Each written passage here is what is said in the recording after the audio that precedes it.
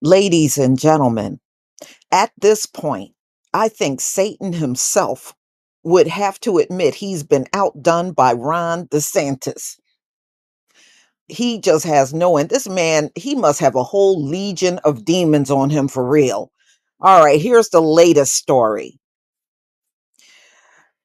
DeSantis, $13.5 million police program lures officers with violent records to Florida. He wants police officers that are violent to come and work in Florida. You know, by the time this man gets done with his term, Florida is never going to be the same. It's going to be jacked up for real. So let's get into it. Numerous police officers lured to new jobs in Florida with cash from Governor Ron DeSantis' flagship law enforcement relocation program have histories of excessive violence or have been arrests for crimes including kidnapping and murder since signing up. He's talking about the police that he's bringing down there.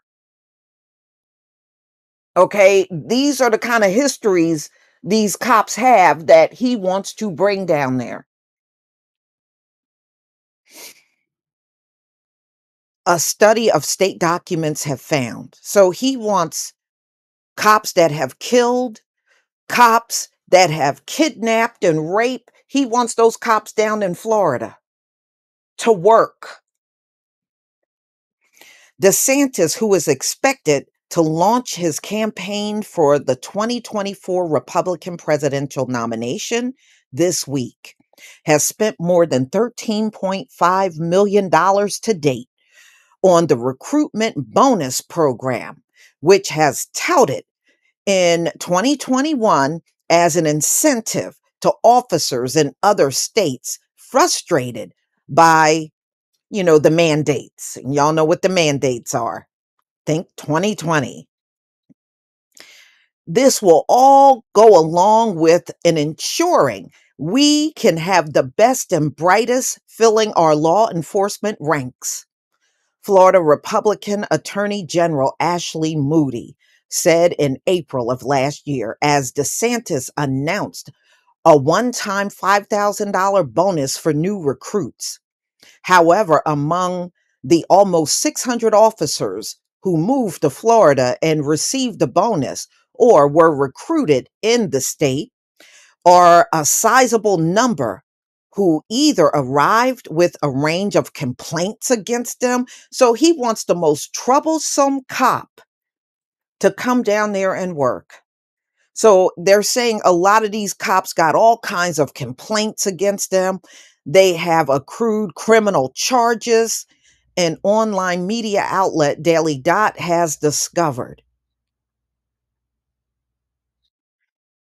Mm, mm, mm. That man is some kind of evil. They include a former trainee deputy. He was charged with murdering, I'm sorry, she was charged with murdering her husband. An officer with Miramar Police Department fired for domestic battery and kidnapping. These are the kind of officers they hired.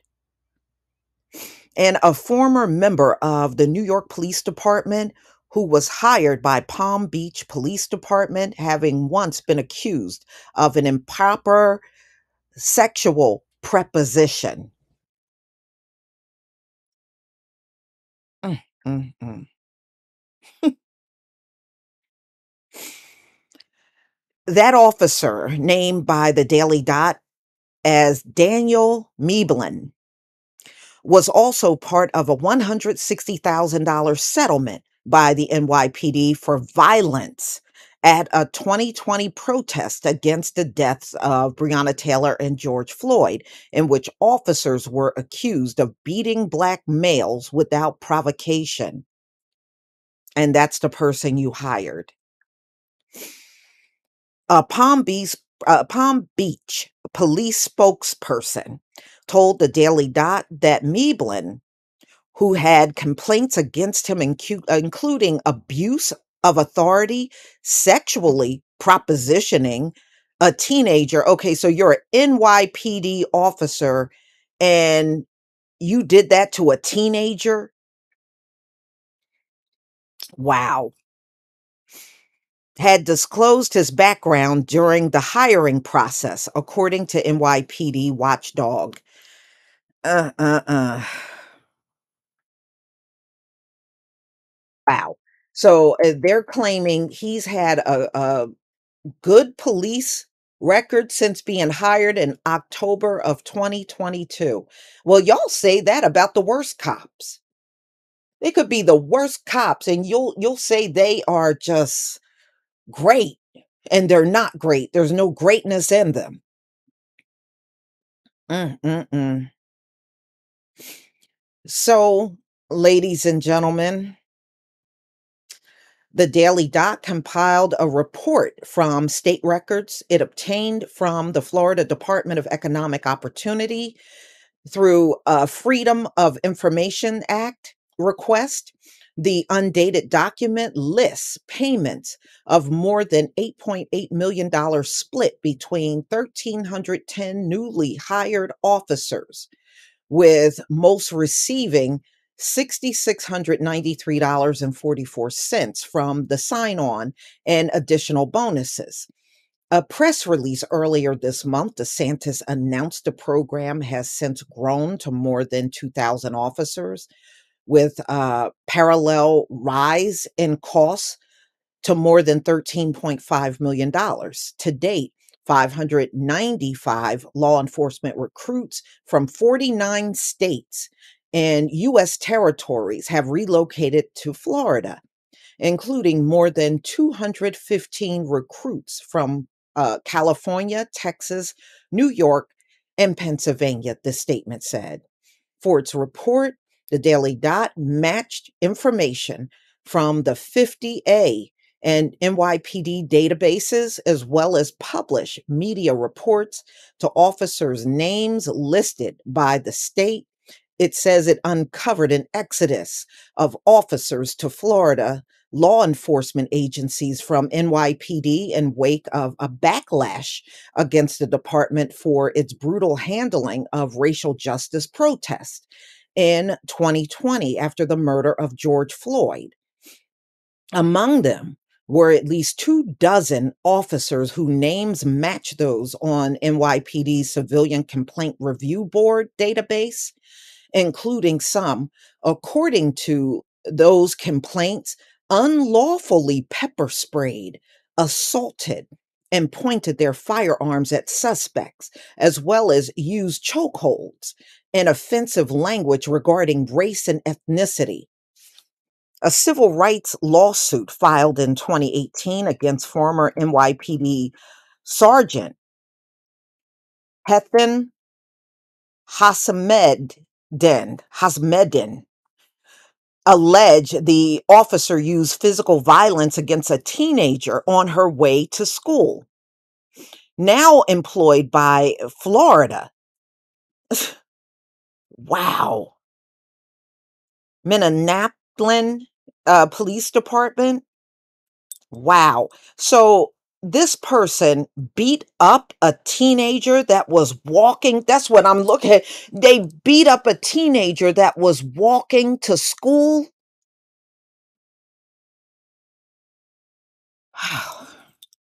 They got hired in Florida, though, right? Mm-mm-mm.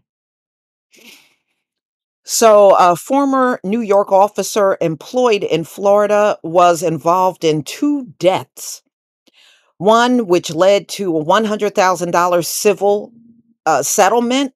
This is according to the Daily Dot. In October 2022, he was hired and down there in Florida, and he is Justin Burgos. Wow. This thing just gets worse as you go along. Mm-mm-mm. So, this person was charged with this, Justin Burgos was charged with reckless endangerment, reckless driving, and obstruction of governmental administration for driving his vehicle into protesters. Manhattan calling for the firing of an officer accused of beating a black suspect. These guys are all hired down there in Florida. None of the police agencies contacted for comment responded, other than the Palm Beach Department. The Daily Dot reported DeSantis' office did not return a request for comment from The Guardian. Look, y'all, all I have to say is right now, people down in Florida, because I got a big amount of relatives in Florida. Most of my father's side of the family live in Florida. And I have to tell y'all, you better watch your back. This man is hiring these people for one reason and one reason only, and that is to go after the melanated people down there in Florida. He's bringing all these cops that got violent backgrounds and all kinds of complaints, years of complaints against them, and they're being hired and grabbed up down there in Florida. Y'all better watch your back big time, for real. Be careful, because I don't see nothing good coming from this. Nothing. All you're doing is letting these cops know with these terrible backgrounds, they are absolutely embraced and they can pretty much come down there and do whatever they want. And nobody's going to say a thing.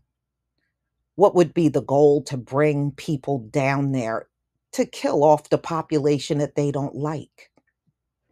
But y'all, please tell me what you think about this video. Please leave your comment. But you know what? Let me say this. This just goes to show you, no matter what heinous act some of these police officers commit, you notice they don't take their peace license away. You're talking about rape, murder, cops that have violently beat up on people.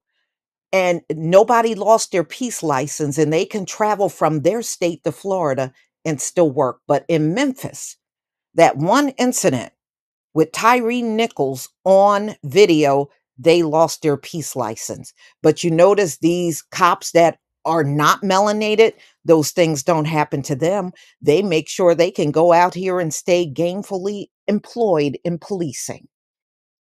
Big difference.